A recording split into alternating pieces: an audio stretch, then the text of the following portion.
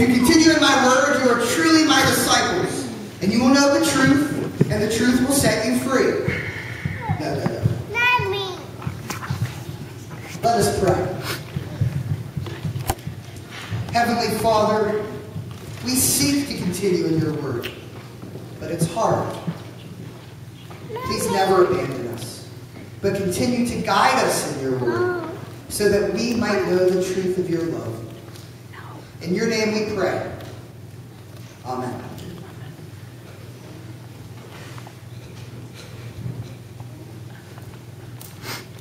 How do you get a child to go where you want them to?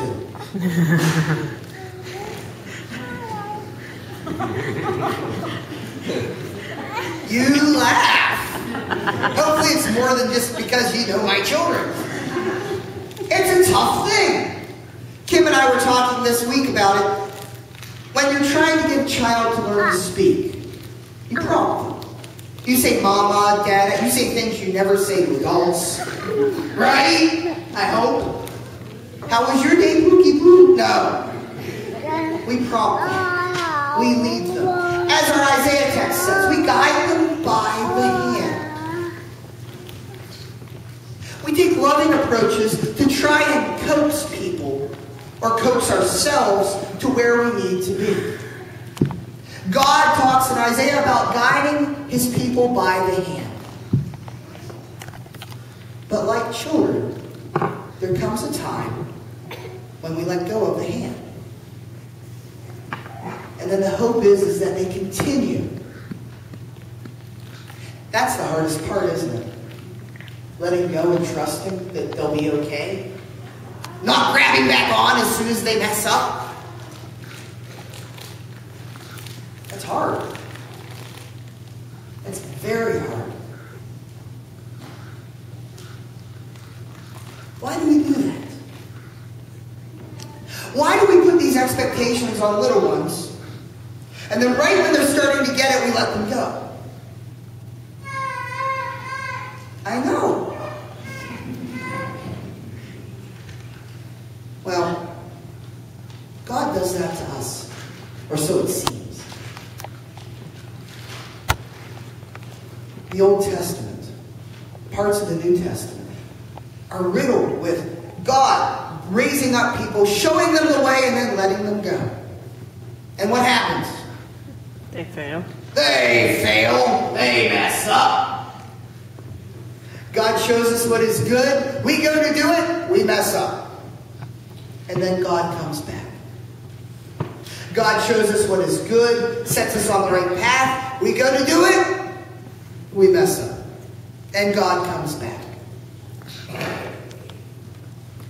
Until Christ comes.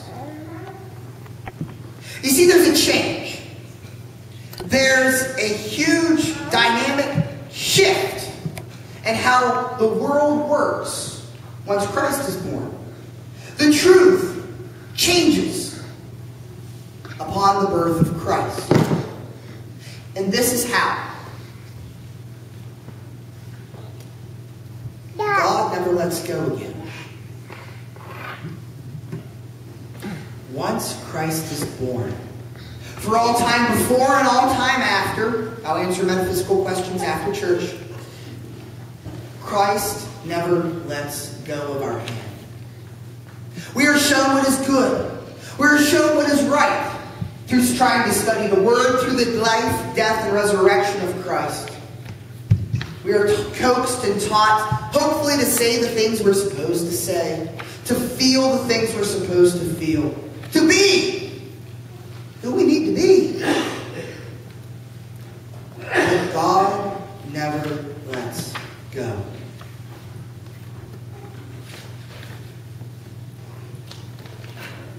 What that means is that we are never alone. When we hurt, when we cry, when we feel like that lost little child who just can't get it right, God is there holding our hand, wanting us to discover for ourselves what it is we need to do but is there to pick us up and love us, even at the moment we fail. Always forgiving, always holding, always loving.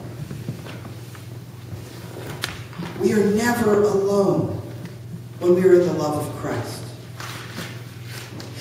Jesus says in the gospel, if you are truly my disciples, you will continue in the word.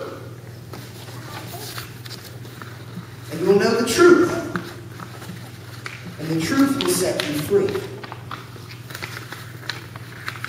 Two things in that statement. Number one, if you know the word, you will be set. You will know the truth, which means the truth is the word. God will never lie to us. And through trusting in the word of God, we will be free. Free from our own sin. Free from blaming ourselves over and over again. We have the chance to free ourselves of that guilt by letting Christ do what Christ came to do. Pick us up and forgive us. Let us continue in the Word. Let us seek it and study it for truth. And let us always know that thanks to the love of God, we are never alone. That's the truth. Amen.